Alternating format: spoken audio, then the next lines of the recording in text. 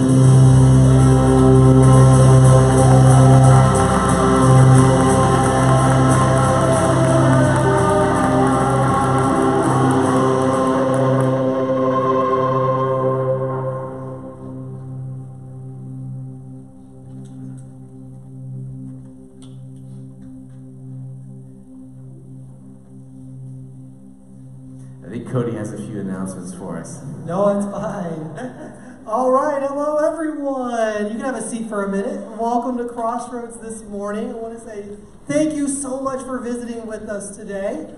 Amen. It's good to see you all here. So, if it is your first time with us, we just want to say thank you so much for coming here. You could have gone to any church in this area this morning and you chose to come here. We are so thankful for that.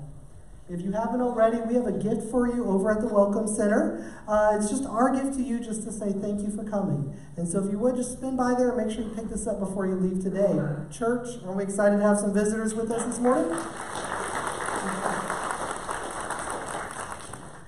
Secondly, I wanted to update you on a few things. We do have the Super Bowl of Caring going on right now. You saw the Halifax Urban Ministries truck parked out there, and it's going very well. That van is getting very full, which is a wonderful thing to have happening.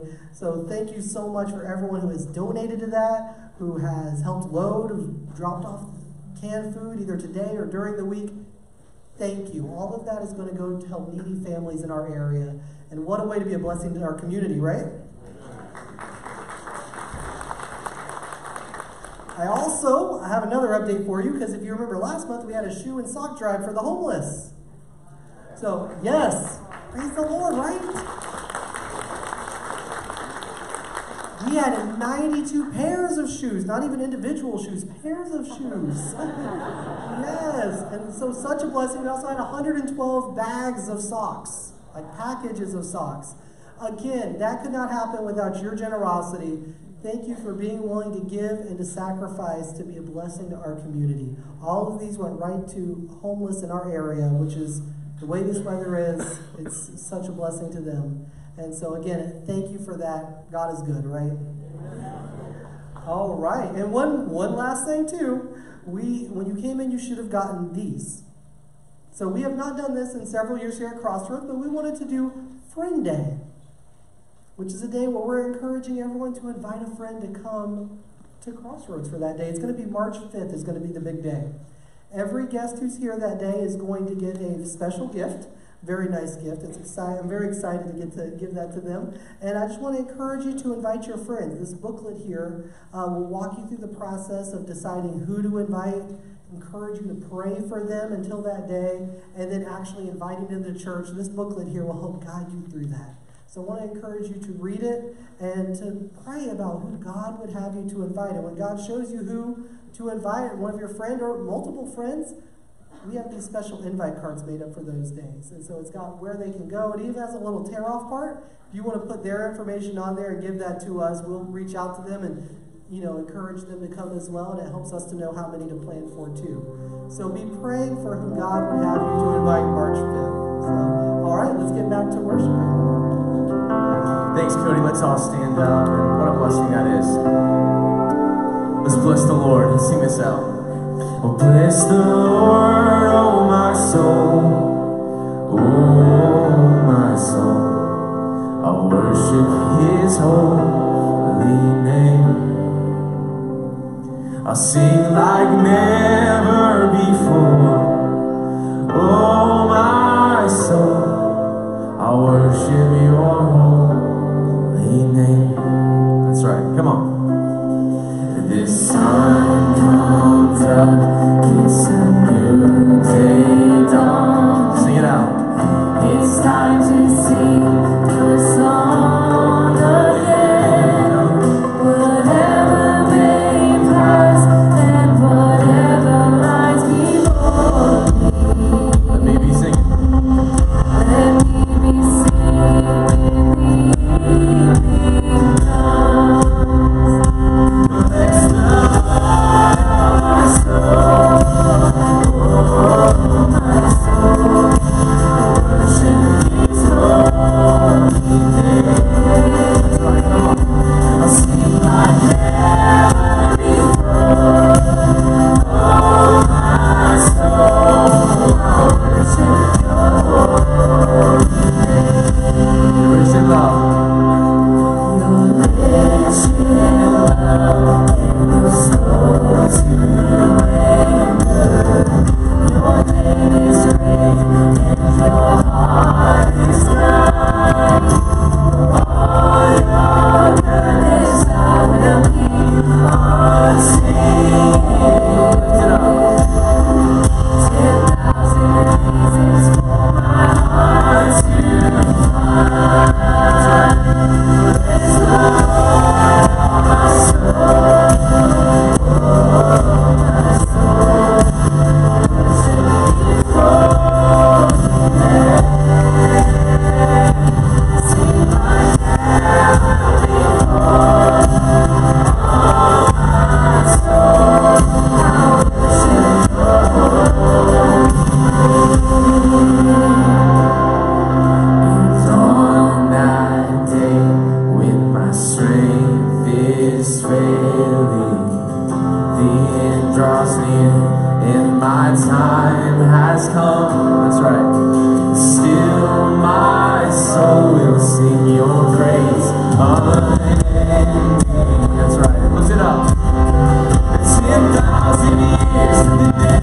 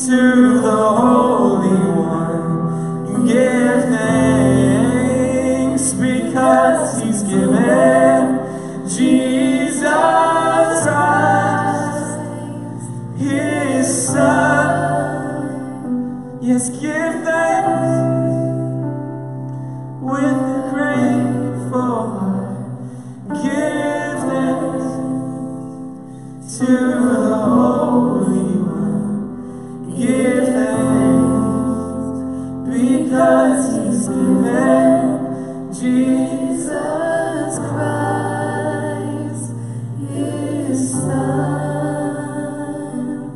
Give thanks.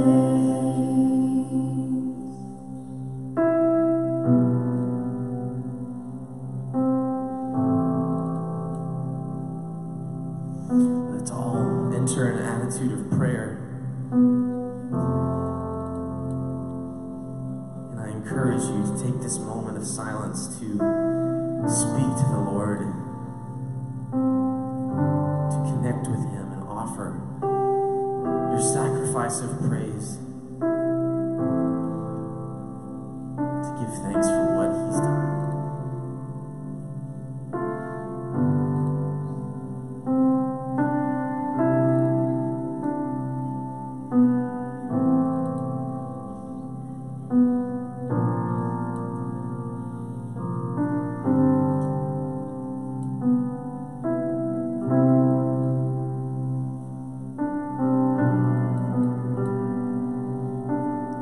Lord, we just give thanks for all that you've done. You've given the most precious gift, your Son. Lord, you are so gracious and loving that you would send your only Son for us. And it's nothing that we have done, Lord, but only what you have done through Jesus Christ. Lord, that He has died for our sins, that He rose again, Lord, that we can have forever with you.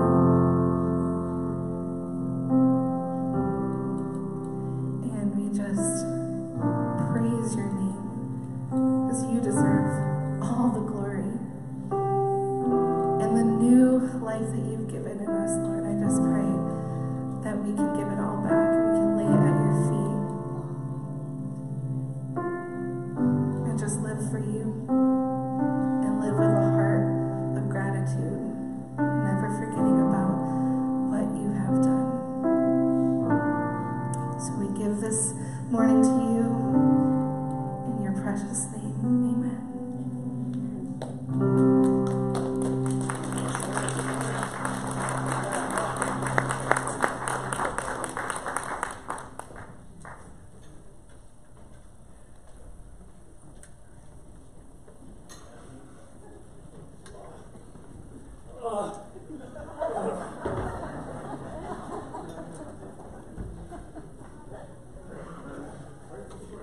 In case if you were wondering if I'm special, I'm not.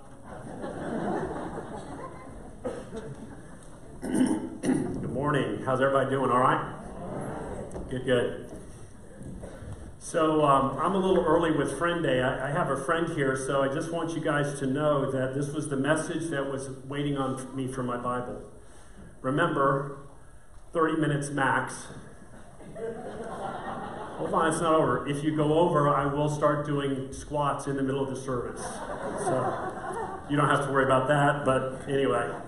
Hey, if you would, open your Bibles to Colossians chapter 1 this morning. Colossians chapter 1. And what I want to do this morning, God has always done this with me in my messages and in how I'm working. So I have a couple of caveats to put out before the message starts. Number one, I can never really speak very far from where God is working in my own personal life. I've just never been able to talk about things that God isn't doing in me personally. Now, that being said, that doesn't mean you have to take what I say personally. It just means that I'm relaying to you something that God is working with me on. Secondly, it has to do with the idea that, look, we're in a decision-making time in our church. Amen? And as we get into this process of looking for the next pastor that God would have for our church, I felt that the message was somewhat appropriate, because here's one of the things that I've been really personally dealing with, and that is, how prepared are we to make that decision? How clear-minded are we? How clean are we?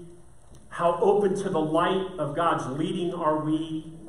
Does everybody understand where I'm going with that?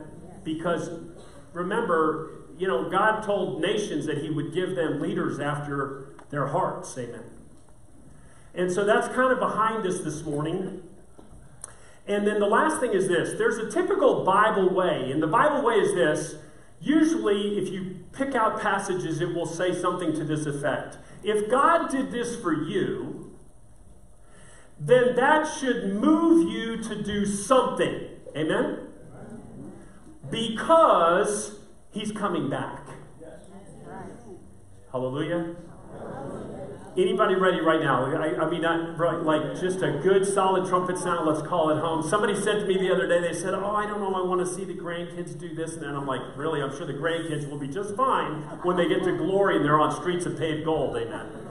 So, but that's a real Bible principle, is that if Jesus Christ has done something for you and changed your life, it ought to compel us to do something. Now, the warning there is, because he is coming back, and you and I don't know when that's going to occur. Amen? So let me give you a little analogy. I didn't do it in the first service, but so in baseball, which some of you know I played, there's 9 positions, right? But the problem with baseball is, if you're on defense, you never know where the ball's going. So imagine, which by the way I've seen this happen, might have even happened to me, I'm not positive. Suppose you daydream at your position for just a little bit. Never happened, never done that. Nobody's ever said, hey, Wade, from third base, because I was always at third base. They'd say things like, your mother wears army boots and all that kind of stuff, right? But you can appreciate, right, that in that moment, boom, something's going to happen and you don't know where that ball is going to go, but there's a requirement on your part if you're on the team. You need to be ready. You need to be giving your all, because there are 8 other men on the field that are counting on you to do your job so that the team wins. Amen. And that's kind of where I'm at this morning. So in Colossians chapter 1, there's this passage that I have been meditating on. It's just really been grinding at my heart. And let's look together, if you would, at verse 12. The scripture says this. Everybody there? Colossians 1, verse 12, the Bible says, giving thanks unto the Father, which hath made us meet. That means he's brought us together to be partakers of the inheritance of the saints. Notice the phrase now, in light. I'm going to focus on this in light idea, but let's read the next part. Who hath delivered us from the power of darkness? Hallelujah. Amen? Now, this idea of power of darkness, I want to say something. It's a person. It's not a thing. This is a person. Who was the person? Well, he was Lucifer. You say, who's that? Amen, Satan. That was Lucifer was his name when he was the light bearer. That is, he was the anointed cherub that sat over the throne of the Lord. And he had on the breastplate of righteousness filled with the jewels of God. And when God's glory radiated up, it caromed off and it lit up all of the world around them. And everyone worshipped. He was the leader of worship. But the Bible tells us in Ezekiel chapter 28 that there was iniquity found in him. And so he went from a light bearer to the prince of darkness. That is, hear me now, there is no light in him at all. And the Bible tells us that he is the God of this world. So let's do the math equation. If Lucifer, Satan, has no light in him, and he's in charge of this world, that means there's how much light in the world? Let's say it louder. Zero. None. The Bible tells us in 1 John chapter 5, the whole world lieth in wickedness. Amen? So I want you to know that you've been delivered from that. Hallelujah. Yeah, but I don't know if you're like me. Every now and then, for some stupid reason, I got to go see if it still tastes the same. Anybody understand where I'm going with that? Yeah, right? That's where we're going to go today. I'm not sure we're supposed to go back and taste anything. Amen. But I wanted you to get the picture of who Lucifer is. And also I'd like you to get this idea. Darkness in your Bible is almost always associated with judgment. You say, well, example, book of Exodus.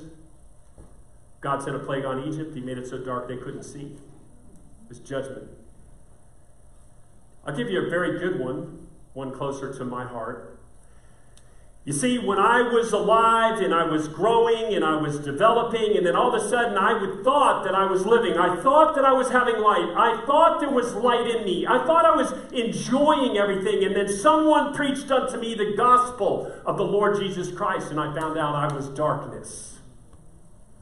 That is, all have sinned. I found out in me there was no good thing. What a great day that is. Can I just listen, I mean this. It takes all the pressure off when you realize you're not that good. Amen. And you don't have to try to be. Because you can't be. Why? Because you took on the nature of darkness. Because when you were born into this world after Adam and Eve fell in the garden, you inherited a dark nature and you couldn't do anything about it. You couldn't get rid of it. You just had to live in it. But the deception was you thought you were walking in light. And then somebody was kind enough to give you the gospel. And so Jesus Christ bore my sin on Calvary. Amen. But isn't it ironic that when Jesus Christ died on the cross, that the world went dark?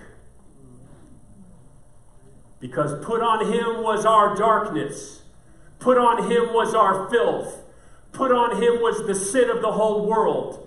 Put on him was all transgression. And it quenched the light of the Lord Jesus Christ. And the world had to turn the lights off because the Father couldn't even look on our iniquity. Amen. Judgment, darkness. If you're not getting the picture, darkness is not good. Amen? So let's go back to the beginning. So I'd like you to go to Genesis chapter 1. And as you're going there, actually before you go, Colossians chapter 1, I want you to look at one verse in the passage because it's very important. Go down towards the end of the chapter, or middle of the chapter, look with me at verse 16. It says, "For by him were all things created, that are in heaven and that are in earth, visible and invisible, whether they be thrones or dominions or principalities or powers. All things were created by him and for him. And he is before all things, and by him all things consist." Now the Bible tells you in Psalm chapter 90, verse 2, that before the mountains were made, before anything was created, he was from everlasting to everlasting. That is, Christ has no beginning. He has no end. Hebrews 1 puts it this way, that he hath created all things. He's the express image of the Father, and he upholdeth all things by the power of his word. You say, how powerful is that word? Well, the Bible tells us in the book of Revelation that there's coming a day when God will have a judgment. It'll call the great white throne judgment. And it said all the great will stand before him, great and small. And the Bible says that God himself will say, roll it up. And everything will flee from before him and will be in nothing but the throne of God. And everything else will have disappeared except for man and his judgment. That's how much power. That's how it's holding together. You're alive today because Jesus Christ lets you. He lets us breathe, and he lets us live for him, and he lets us exist in this life. What a joy that is to be a servant of the Lord Jesus Christ. But the Bible says that's how much power that he has. And so from the very beginning, there was nothing.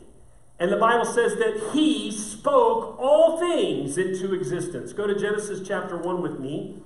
So that got me thinking about, well, usually in your Bible it's good to go right to the beginning, amen?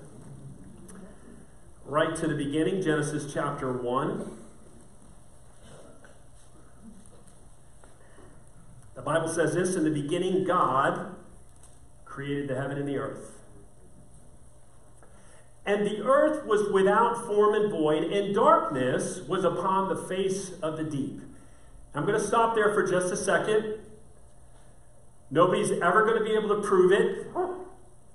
But it is often thought that it was somewhere between the original forming of the earth and the heavens that Satan rebelled in his rebellion against the Lord when he had his 5 I wills, that I will ascend up to the Most High, I will be like the Most High God. He wanted to basically usurp the authority of God, amen? And there was the catastrophe. Jesus said it this way, behold, I saw the prince of this world cast out. And he took angels with him in that rebellion, the Bible says. By the way, those angels are chained in everlasting darkness, 2 Peter chapter 3. Now, I can't prove that, but what I can prove to you is this. That fall took place sometime before God made Adam and Eve, because he showed up in the garden. Amen. But the next part's what's interesting. And God said, let there be what? Light. Yeah, and there was light. And God saw the light, and it was what? Good. Yeah, he hadn't called the darkness good, amen. The light was good. And God divided, hear me now, the light from the darkness. Now, every week after I preach, I get a text from Clayton. Wade, what is the title of your sermon? Because I never have one, and so then I have to make up one. But today, I thought, I'm going to get out in front on this, and I have a title. You guys ready? Everybody excited? Okay. There is no gray. I'm going to say it again. There's no gray. You see, we live in a world that wants everything to be gray. They want you to think that you don't know what a man and a woman is. They want you to think that there are no absolutes. They want you to think that the Word of God is not true, that it's just a story and a fairy tale, and on and on and on it goes. We can't believe anything from the media. Everything in the world today is gray. And how do you get gray? Well, you take a little bit of white and you take a little black and you mix it, and the Bible calls that compromise. And God, in the very beginning, he gave us a decision that he had made, and he said, listen, I want the light separated from the darkness, and they are not to be together. You say, Wade, what about the sun, and what about the moon? He doesn't make those for 5 more verses, guys. You see, the light in verse chapter 3 is the Lord himself, Jesus Christ. The Bible tells us he is the light of the world, and we'll see that in just a minute. Pretty exciting when you think about it. And so it's important. Why did I say that? Well, remember, the Bible said that you and I were the inheritance. We got an inheritance. We are the saints of what? Of light. So what's God dealing with me? On the darkness I dabble in. You see, we got saved because God is light, and God shined light into our hearts to see it, help us reveal that we were dark. But then you and I, the Bible says, are to walk in that light. Now, I know we're not perfect. So please don't go home today and go, Wade says I can lose my salvation. That is not where I'm going with this. But folks, in a world where there's a constant pressure on us to be gray, and to compromise our position on God's Word and on our relationship with Jesus Christ, I believe more than ever the Lord is working on my heart to say, Wade, I am the light. And I need you to be the light. And I need you to be the cleanest light you can be. Amen? So let's look at another passage, if you would. Go with me to John chapter 1. John chapter 1. And as you're turning there, so how did our lives change? What really happened? Well, the Bible tells us in Psalm 119 and verse 130, it says that the entrance of thy words giveth light. Psalm 119, 105 says, thy word is a lamp unto my feet, it's a light unto my path. And so here's what happens. You and I were in our darkness, and when someone shared with us from the Word of God, the Bible said that that Word of God then pierced into that darkness and entered light. And you and I began to understand things that we didn't understand. And bring us to the place where we could at least make a decision, amen, on whether or not to choose or not choose Jesus Christ. But why was that so powerful? Well, in John chapter 1, the Bible says this. In the beginning, verse 1, was the Word, and the Word was with God, and the Word was God. The same was in the beginning with God. Now all things were made by him, and without him was not anything made that was made. In him was life, and the life was the light of men. But the light shineth in the darkness, and the darkness comprehended it not. Now there was a man sent from God, whose name was John. The same came for a witness, to bear witness of the light, capital L, that all men through him might believe. But he was not that light, that is, John was not that light, but he was sent to bear witness to that light. That was the true light, which lighteth every man that cometh into the world. I'm going to share this with you because it was shared with me years ago, and it's been very helpful. If at any time you're a Christian for very long, someone will ask you a question about what about some people group on the other side of the world that never hears the gospel. I'd like you to look at verse 9 again, and the Bible says this. He lighteth how many men? Every man that cometh into the world gets some light.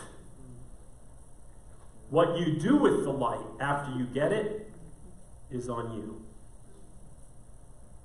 You say, wait, that sounds so hard. That's why the Bible says that the creation bears witness to the glory of the Lord. The creation is what unfolds to us that there is a God. That's why you have a conscience. Amen? None of those things were to save you, but all of those things were to move you forward into the process of saying, I'm not really sure what the whole picture is, but it's pretty clear that I don't have all the answers. There must be a God, because that's a pretty awesome live oak. I don't know how he did it, but the person looking back at thee in the mirror is amazing. Good looking, pretty, beautiful eyes, amen. All those things, right? But let's be honest, guys, creation's pretty unbelievable. I mean, just what it takes for you to be able to see. It's kind of scary to think that that would have come out of some primordial slop and it just managed to evolve, and then all of a sudden you would create cones and you'd have a retina and you could flip the image inside out and upside down so you would know that that would help you see it clear in your brain, which would then read. No, it's impossible, amen. And so the Bible says God lighteth every man, every woman that cometh into the world. Here's the problem. The world educates you out of it. Amen? That's why for us as parents, it's so valuable. You need to pour into your children, to your grandchildren, because the world wants to educate them out of the glory of God. Amen. And so we see from here that Jesus is the light. So the Bible, then we can make a conclusion. Go to John chapter 12. John chapter 12. Here's the conclusion. I was in the power of darkness, and then I called upon the Lord Jesus Christ, and the Bible says I was translated. That means I was moved, I was carried to the kingdom of his dear Son. Or how about this? To the kingdom of light. Because Jesus is that light. Amen. John chapter 12, look with me if you would at verse 44. Jesus said, he that believeth on me, believeth not on me, but on him that sent me. And he that seeth me seeth him that sent me, and I am come a light into the world, that whosoever believeth on me should not abide where? Amen. I want to say something, because somebody will leave and misunderstand what I'm trying to say today. You do understand that if you make the decision for Jesus Christ, the moment you make that decision, you are translated from the power of darkness into the kingdom of his dear Son. That is a one-time transaction, that it's done based on our faith in him and what he did for us on the cross at Calvary. But upon having made that decision, we are then obligated to be engaged if we want to be any more than that with Jesus Christ. That's called your walk. Sometimes it's referred to as sanctification. I always tell people this. The easiest thing I ever did was get saved. The hardest thing I've ever done is walk with Jesus. Amen.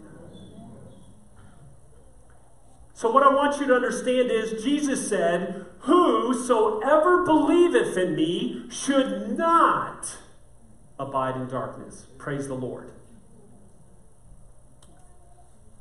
But you can be affected by the darkness in your daily walk.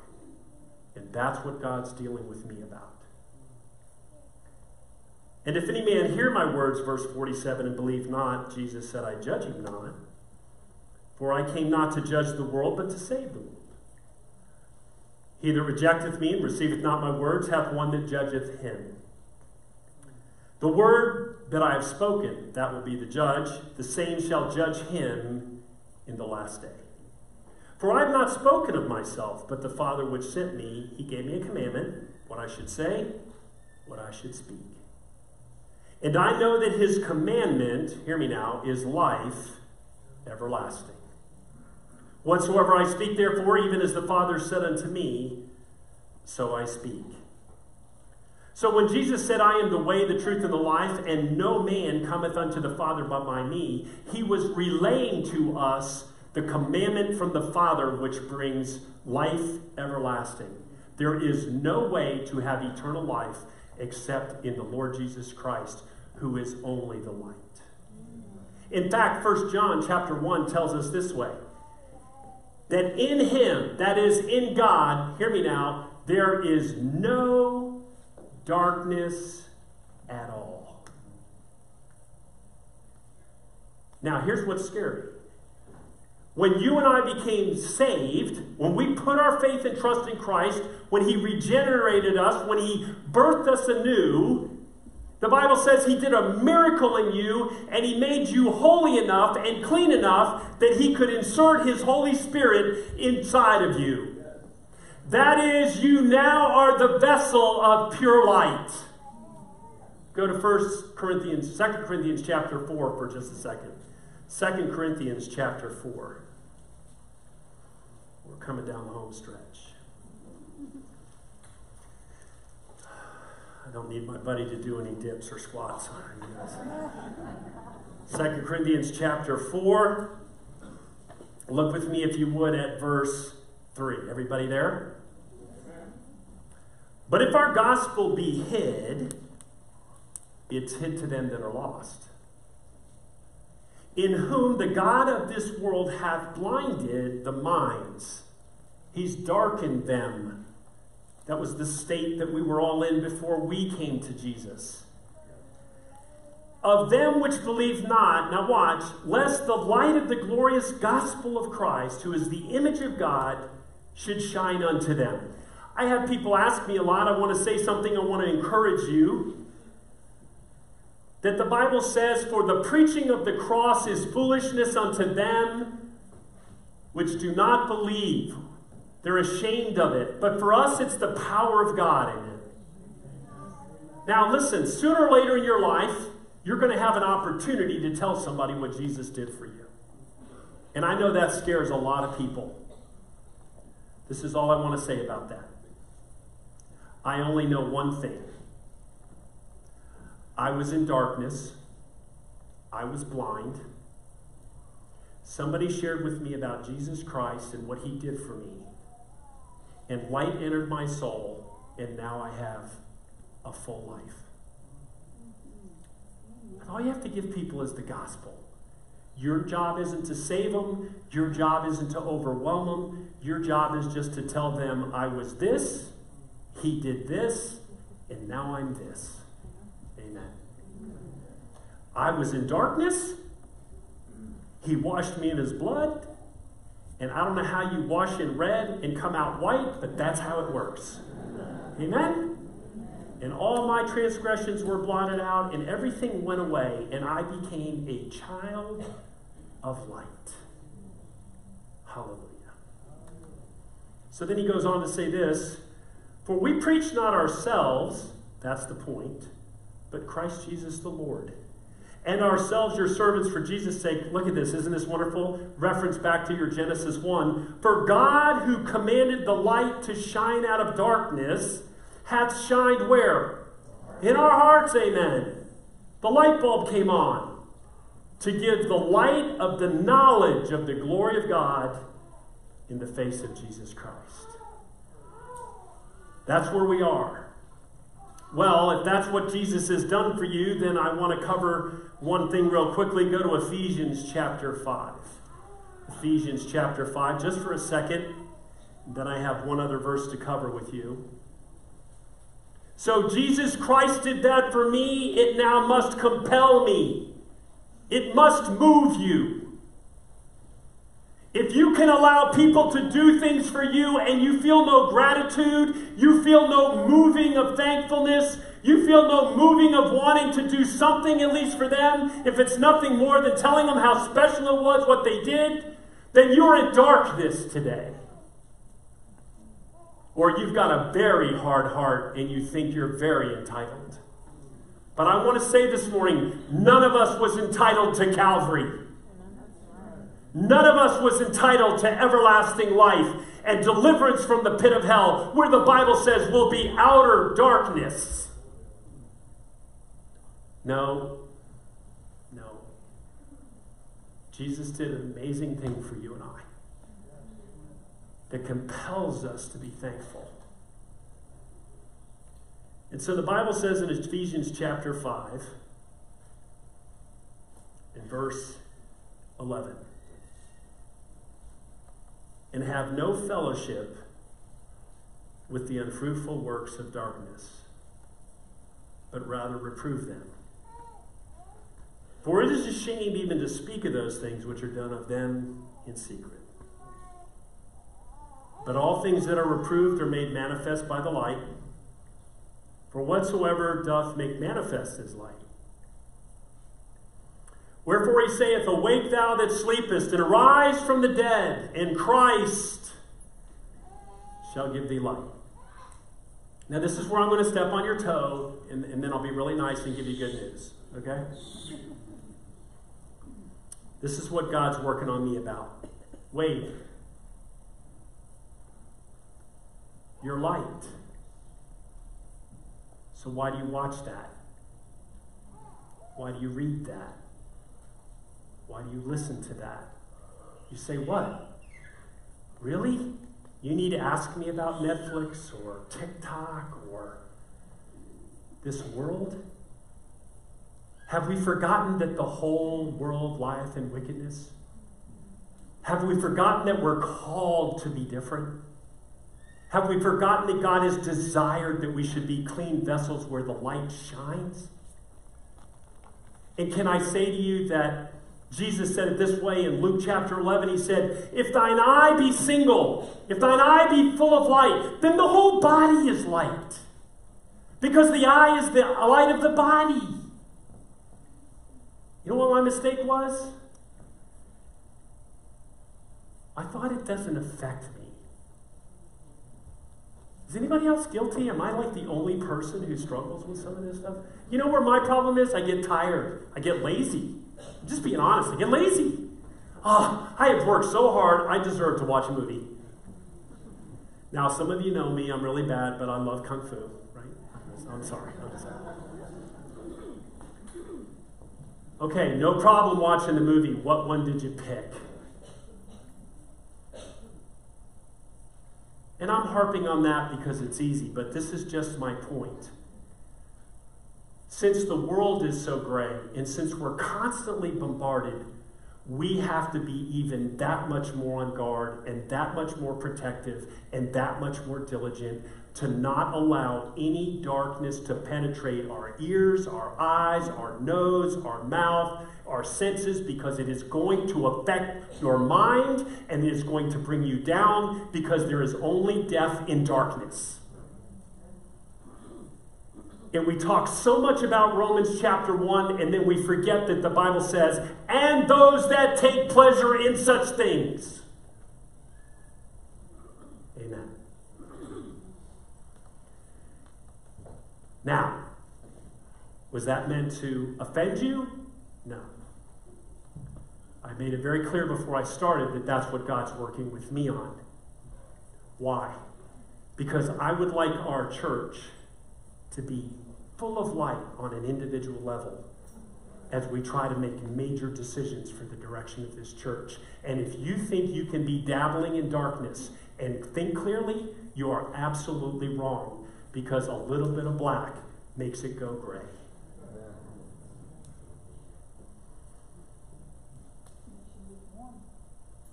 Amen. Somebody dropped the lukewarm on you. But I have really good news. Let's finish in Revelation 21. Revelation 21. I want to remind you that it has no effect on your salvation, only your walk and your reward. Once you're saved, you're saved. You're abiding in the kingdom of light. But our walk is in our power, folks.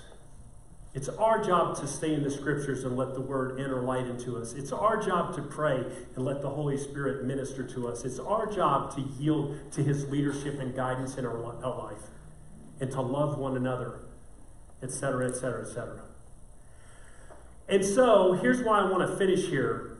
So the Bible starts in Genesis chapter 1 with God bringing light, and that light is the Lord Jesus Christ. If you would, look with me at verse 22 of chapter 21.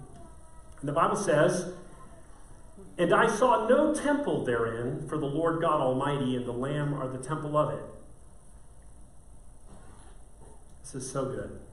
"And the city had no need of the sun, neither of the moon to shine in it, for the glory of God did lighten it, and the Lamb is the light thereof." Do you know that that light was so powerful that Saul, now known as Paul, couldn't stand? You realize that all of us that have put our faith and trust in Christ came into contact with that light, and it humbled us. It broke us. I would encourage us that we would let it continue to humble us and break us. There's coming a day when we will enjoy that light for all of eternity in our glorified bodies, amen? And there'll be no darkness, there'll be no sin. We'll be free from the power of it and the penalty of it and the presence of it. But in the meantime, let's be light, amen? Do our very best, and all glory to him who is the light of the world, Jesus Christ. Let's pray. Father, I thank you this morning for the glory of your Son. And we're overwhelmed, really, that you would shine that light into our darkened hearts. Thank you for the day you saved us, Lord. And so we want to give you all the glory and all the praise. And Lord, if there be one here that needs to go from darkness to light, I pray that they would just come up and ask. Maybe there's some of us, Lord, that, like myself, that you've been dealing with, and we just really haven't pushed to be as clean a vessel as you desired us to be. May we get that straight with you now. We love you, we honor you, we glorify you, and most of all, we thank you for Jesus Christ. In his precious name we pray.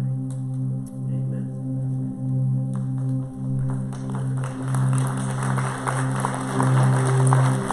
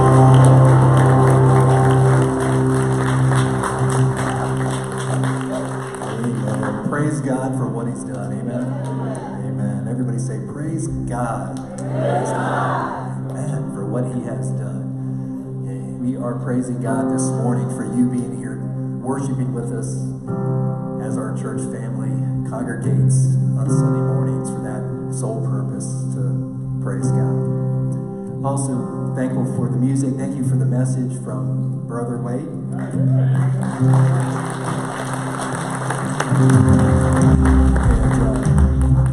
hey, tonight, Sunday night, February the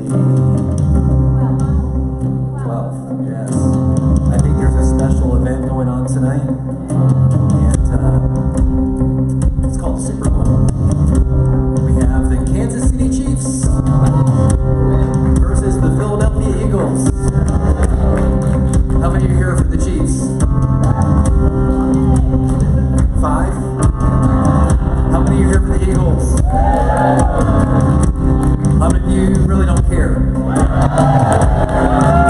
It looks like the don't cares have it. But anyway, hey, tonight at 6 o'clock, if you want to come back to church, you want to watch the Super Bowl on a screen bigger than the screen in your house, come back here at 6 o'clock. They're going to be showing the Super Bowl, also a time for Christian fellowship, some snacks, some munchies. So if you would like to participate, come back at 6 o'clock tonight. Also, the next 2 days, Monday and Tuesday, special things happening. Kickoff of a brand new moms ministry. So if you're a mother with children still at home, tomorrow, 6 o'clock, again back here, brand new moms ministry starts up just for you, moms. There's going to be child care. There's also going to be dinner provided for all the moms as well. Tuesday, start up of another new ministry for widows. If you're a widow, come back on Tuesday, 10:45 a.m. Brand new ministry that we're kicking off, Bible study and fellowship for widows.